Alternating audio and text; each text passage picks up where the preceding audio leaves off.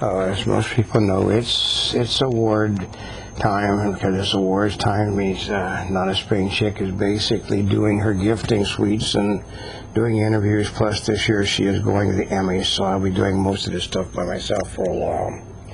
But here we go. Basically, with the comments and the headlines of the day, I love this. Only Obama was able to save the stock market from total collapse in the USA because of his brilliant plan to put people back to work. I mean, you actually had people saying that. I mean, I find it unbelievable that basically no one's going to hire anybody short term, of which is going to cost them a god-awful amount of money. It costs $70,000 to hire a person, basically, and they're going to get a tax break for hiring a person. They don't, and well, that's going to pump up the economy. And then the second one, I love this one. Well, everybody that's working should give part of their job to somebody else, so that we can have more people working, and that will simply make the economy grow faster. No, it's the same bucks. It doesn't increase the amount of money anywhere. It's the same money, except you're having less for one person, which means they have less to spend, which means how they're going to pay their bills. It's sort of not too bright, but then again, I love that long-term jobless give mixed reviews to the Obama speech. Well, because it's a short-term plan.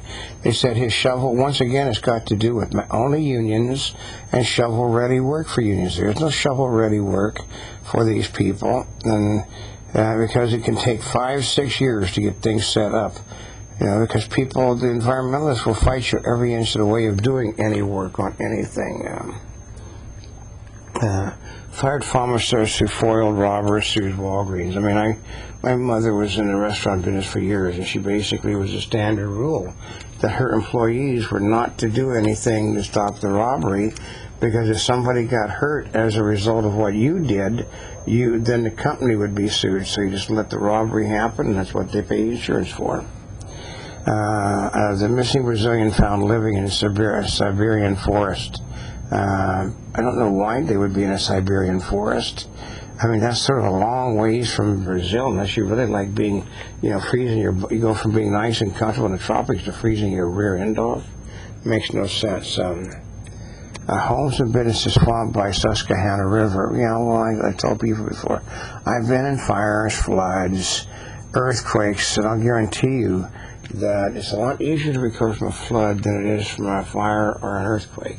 Fires and earthquake can level everything, whereas a flood, if you're lucky, it basically you only have to yank the wallboard out, and everything is in the flood area has to get thrown away. But still, my God, your fire, there's nothing left to throw away. Or an earthquake, it destroys it all. Let's see, 1 dead, 9 sick from fumes at McDonald's in Georgia. Well, and that's basically not supposed to happen, folks. I mean, you'd think, first of all, the smell alone would drive you out of a place. So, Egyptians break into Israel embassy and burn the place to the ground. But don't worry, the Egyptian government said, we 3 people were killed in our efforts to try to stop them. Well, they didn't try to stop them very hard, because basically it shows exactly what happens in a Muslim world. The Muslims pay no attention to the embassy rules. It's just simply take them and do whatever you want. Here's one that makes no sense. U.S. mail order service taking $2.4 million for the coins. How?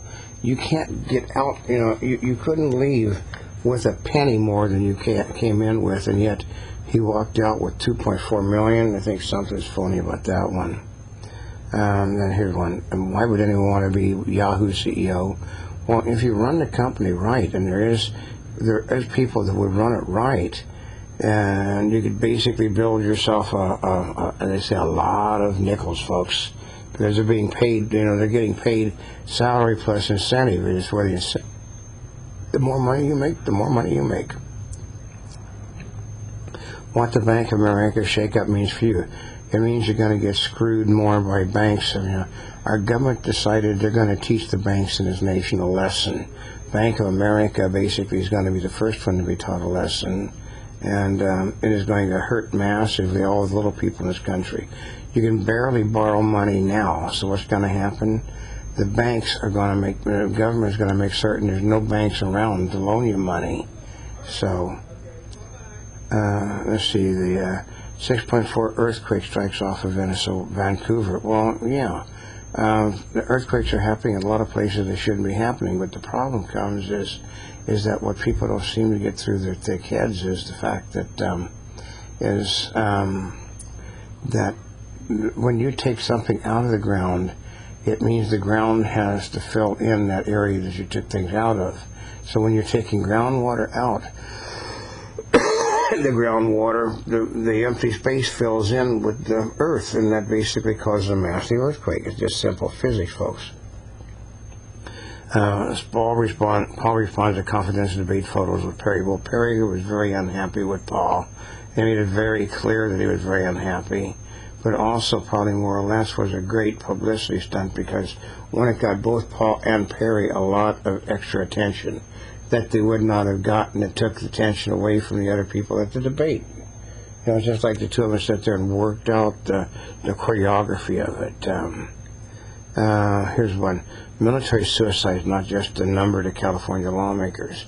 What the problem is that that you look at suicides now versus suicides in the past. And I understand there's no more suicides today than there were in the past, but there are more Democrats running things than there were in the past. So they figured that how do you stop military suicides? You shut the military down. And then these people that are committing suicide in the military will just commit suicides in whatever position. Like my father was with the American Legion, and he just in charge of the hospitals. He tour the things, make certain people had stuff. He discovered that virtually all the hospitals for a long time, for convenience sake, were stacking certain floors. I think was in like 7. They basically stack them with the people they knew they were going to die. So all of a sudden you have the outrage. All these people are dying on 7 in this hospital. So what they did then was they started spreading the people that are going to die out through other floors in the hospital. Same amount of people dying, same statistics, but they were doing that on other floors then instead of on that one. But, that's how the government works. Military blackout in Southern California and Arizona, Mexico, a reminder of power grid vulnerabilities. This is why the green power doesn't work, because the green power has to run through a system. Like the one guy said, somebody's system is 100 years old, and it's taken at least 110 years to build the system. The system isn't where the green power is, and basically when you put the new stuff onto the old stuff isn't capable of carrying the new stuff, so therefore you have massive problems, folks. Here's a wacky thought, which actually isn't that here. Okay, we're going to try putting it this way. It's amazing that where water is always where it is not needed the most, and never where it is needed the most. So this idea, too wacky, moving water from flood to the drought areas. Well, except you can't make the water run uphill without tremendous power, and that's not something you're going to get in this busted up economy. So, then we got quarterback Harris apologized for role in Miami. Yeah, I wouldn't apologize. I mean, it's ridiculous. Like, guys were caught selling, souvenirs from their career that shouldn't be illegal to begin with. I mean, it was theirs. They should be able to do whatever they want to with it. Like Bernanke unlikely to show his hand on Fed easing. Well, yeah, because they can't. Because they said there was nothing left for the Fed can do. As it is, what they've done is they've drove down bonds to where bonds are basically worthless now. And another thing, Libyan fighters amassed near pro-Gaddafi town. Well, sooner or later, people are going to have to get the idea that Gaddafi is not in those towns. He's somewhere where he's nice and safe and where he can cause havoc. If he's not in the country, he becomes a massively dangerous person. Another brewing thing from our president. Weather disasters are costing the United States billions of dollars. Well, yeah.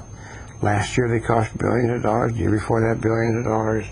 And every year it's the same thing, billions of dollars.